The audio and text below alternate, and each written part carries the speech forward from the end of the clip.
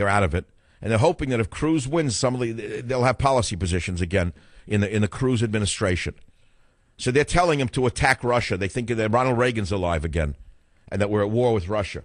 Then a caller says, no, that's not it. It's because he's Cuban, and Cubans have a distrust of Russia because of the communism. I said, wow, that's rigid thinking. Maybe he should live in the present world. I was surprised that Trump liked Putin so much, incidentally. I was very pleasantly surprised at that because it makes good sense to me. I'm a pragmatist. Why should I hate Russia? Tell me why I should copy Barack Obama's insane hatred of Putin. Tell me why I should follow that stupidity. So now you're telling me that Cruz is smart because he agrees with Obama in hating Russia and possibly triggering a world war? That makes good sense. That's just what we need. Elect somebody who's going to go to war with Russia in Europe. That's tremendously smart. Where is this strain of idiocy coming from in the so-called conservative movement? Who is feeding this to him? And Rubio has the same, doesn't he? Is Rubio another Putin hater? Wow, what idiots. What idiots are out there. They're a natural ally against radical Islam. Putin is loved in America. He's loved more so than Rubio and Cruz put together, incidentally. I'm sorry to break the news to you. Yes, but I'll pass the litmus test. If either of them win, I will vote for them over any Democrat. How's that? Does that work for you? You feel better now? Must I worship them at the same time? Must I also worship them? Okay. Let's go to the calls on the Savage Nation. The phone number is 855-400-7282. Here's a caller from Dallas, KLIF, my new affiliate. It's actually my new old affiliate. I was on KLIF for years. Terry on KLIF. Go ahead, please. Hey, Dr. Savage. I'm a radical Christian, and I'm disgusted by the fact that somebody would use the Lord, and they would use that to try to gain points in an election. And that, to me, tells me that Ted has no fear of God whatsoever. All right, so here's the issue. Why am I being attacked on Facebook by Christians who say that I have no right to attack Cruz because of his use of religion? I found it offensive. You know what? I think they're just like they're Cruz bots. I mean, they don't want to hear anything that comes against him in any way. But you agree that if he is the nominee, you'd vote for him, right? I would, but I'm more reluctant now than I've ever been. I mean, it's like the more I hear him talk, the less I like about him. Wow. That's amazing. So his overly disingenuous use of religion is bothering you. You know what? I I heard him today, and he said you'll know a tree by its fruit, and his fruit is that he's been a lawyer and a career politician all his life. So if he wants to quote the Bible, there's a verse that he needs to look in the mirror at himself at. Well, I didn't like this God thing today. Again, listen to clip 12. Did you hear that one of his victory speech? Let's hear clip 12 on the Savage Nation. God bless the great state of Iowa. Oh, I'm sorry. Now, hold on. As a devout Christian, do you find that believable? You know what? He sounds like a televangelist, just using God to line his pockets. Why is it for the first time today I feel sound and sane? I feel like after an hour and 45 minutes on the radio, I've arrived somewhere in the promised land, that there's someone sane out there. You cannot believe the hatred on my Facebook page from people who are attacking where I live, where I earned my PhD, even my dog, telling I'm not a conservative because I have a poodle. Did you hear this? Yes. Hey, Mike, can I tell you my dream? Yeah. Oh, sure. I'd like to hear a dream, anything but politics. It's not a real dream. This is a dream that I have. I would love to be in a coffee shop and just be in the background and hear you and Trump talk for about an hour. That, to me, would be like the ultimate experience. You know what? I love him for the same reason I love you. You know, you're both strong men, and I thank you for your show. That is so beautiful. Thank you. So there's a sane man out there who's religious. Okay, look, here's my point. I'd like a separation of church and state. It's as simple as that. Please leave religion out of politics. Can we just agree on that? Can we not have any more of this religion in the political race just for a few more months? Or must every time they run now pound a Bible? You know, I objected to when Clinton marched around with that overly large Bible given to him by the Hollywood people. They made him a Bible double size with a double cross. That's interesting, the double cross. Back in a minute. All right, here are the topics I'm going to be talking about in the next hour. Koch brothers network ready to oppose Trump. I mean, we're told by the media that they're, the Koch brothers, K-O-C-H, are conservatives, but they're opposing Trump. Gee, I wonder which side they're on. Iran warns U.S. We have even more embarrassing footage of your captured sailors. These are the friends of Obama and John Kerry and Hillary Clinton. Sexually transmitted case of Zika virus reported in Dallas County.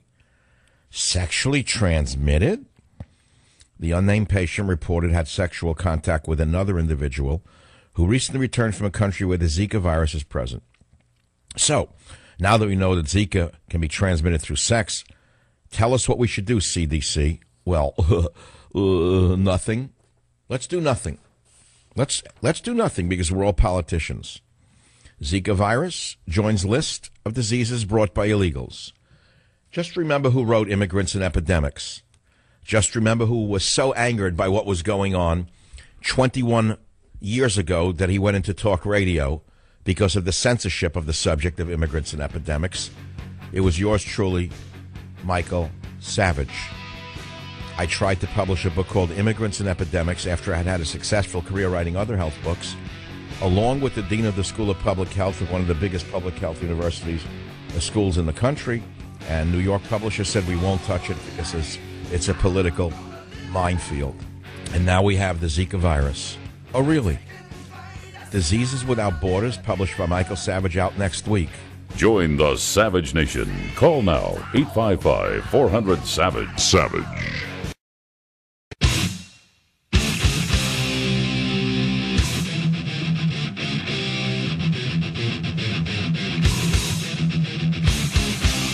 Warning. The Savage Nation contains adult language, adult content, psychological nudity.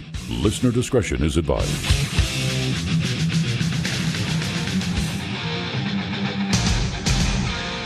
And now, America's most exciting radio talk show, The Savage Nation.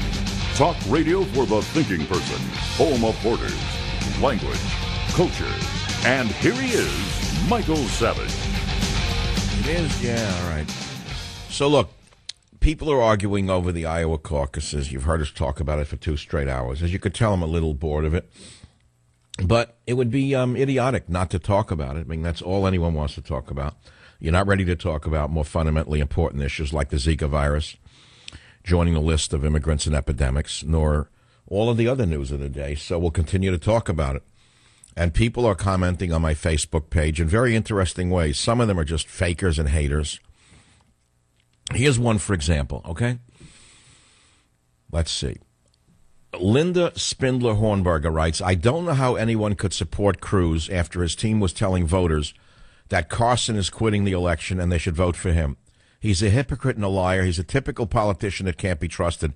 That's a fact of reality. In fact, Cruz admitted he did that. So what do you want me to do? Change reality now because he won? Isn't it true, Robert? Didn't he admit that he did that? That he undermined Carson on purpose, then he made believe he didn't? Here's another one from Glenda Wellsworth. Wow, just found out that Ted Cruz's inner circle is stacked with neocon Bush people with connections to all the big banks and Council on Foreign Relations. Nothing changes if nothing changes, Trump 2016. So many of you are going to go on and hope that Trump wins in New Hampshire and all the other primary states. And we'll see what happens. And those of you who don't want Trump to win will continue to bash him. But I truly believe it's the neocons who are supporting Cruz's, and Rubio, by the way, visceral hatred for Putin and Russia. They have no idea what they're talking about. Why is Trump able to stand aside from this stupid advice and say Russia is our natural ally against radical Islam? How come he understands this? Now, you don't want me to talk about the Zika virus, but I'll do it tomorrow or the next day. You want me to continue talking about this? Fine. I could talk about movies better. What would you like to talk about? Because here's a question I want to talk about. Leave these lines open because I think this is the germ of the essence, the wheat germ of today's show. Why does a politician's religion matter to you? This is an important question because religion has become such a big deal in the Caucasian caucus that I think we have to talk about. It didn't matter to the communists on the Democrat side, you know Bernie Sanders is not religious. He's an atheist, given that all communists are. You know Hillary Clinton has no religion. That's a given. And we then were talking about Marx, Jefferson, and Jesus in Iowa. It's an important story because I remember agrarian socialism as a topic in high school, if you can imagine. Would you imagine? Can you imagine in Jamaica High School in New York City? I read about agrarian socialism. Now, what that means is the farmers were basically socialist in their politics in the Midwest, and they have been for a long time for many good reasons. They came through the Great Depression. They came through the Dust Bowl. They didn't trust the big banks. They didn't trust big business, and so they became socialist. And so agrarian socialism in Iowa would explain why Bernie Sanders was so popular. And I thought that's an important point to be made, but since you haven't read it anywhere, I guess you're not ready to talk about agrarian socialism. In the 1910s, 1920s, 1930s, in ways conditioned by Iowa history, it happened. In the 1930s, Iowa farmers joined the radical movement. It was a group of their own creation led by an Iowan, Muo Reno. You don't even know this history. I do. Iowa socialism's been there in the agricultural world. Agrarian socialism. So it is an anomaly in some ways. And that's why it's important. But what happened yesterday, the big story is that Bernie Sanders proves that he can win the election. Because he probably beat Hillary. If she won by a coin toss, it was stacked against him. And I hope to God he wins the primary so that he goes up against Trump. And then America can decide once and for all what future it really wants. Does it want to join the past and become a new USSR? Because that's what we'll become. We will descend so rapidly into the dark ages of the USSR, you won't even know what hit you. And that's the choice you're going to have. I'd like to see it as a clear choice so we could finally put this to rest already. You know, I don't believe America's ready for socialism. In fact, I know it's not true. I know that most immigrants don't want socialism because they fled socialism. I'm not talking about the bums who come here to do nothing. I watched the Hispanics working on construction sites, and every one of them is a diehard capitalist. They love to buy a brand new pickup truck. They love to save enough money to buy a small house wherever they can to start a family, foundation here in the Bay Area. I see it with my own eyes. I don't need anyone to tell me anything. I don't need to read a poll to see reality. They're naturally capitalistic. They're going to go for Trump. They're not going to go for a socialist like Sanders. They'd look at him and laugh. He's not only not an alpha male, Sanders is a beta male. Not even a beta male, he's a delta male. Sanders is a delta male from the get-go.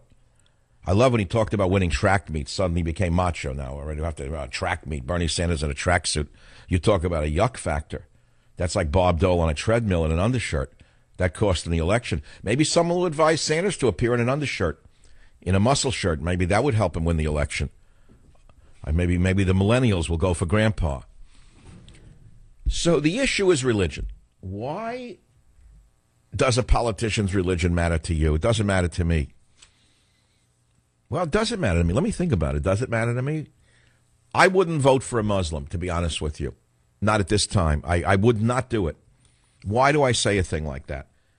Because too many Muslims have committed too many terrorist acts, and too many people use Islam as a weapon against us. And I'm not going to cater to them just because I'm supposed to. Aside from that, I don't care what anyone's religion is. I just rather they keep it to themselves. What about their sexual orientation? Does that matter to you? It should. It really should matter to you. I think we need somebody who's married with family to be president, so maybe we can have morality back in America. You know, are we allowed to talk about that? One thing I didn't hear in this election, we heard a lot about Jesus, but we didn't hear a lot about values. It's easy to say Jesus and thump the Bible and say God, but not say anything about pornography and drugs. You want to talk about cynicism and liars. You can speak generically all you want about God and the Bible, but then say nothing about the realities of what that means. What does it actually mean? It means what? You want family values back? You're hinting that you're Ronald Reagan all over again? Well, then good. Go to the next step and say, when I'm president, I'm going to outlaw pornography. It's not going to become the plague and scourge that it is in America. The pornographers will be put out of business. The drug peddlers will be put in prison for life.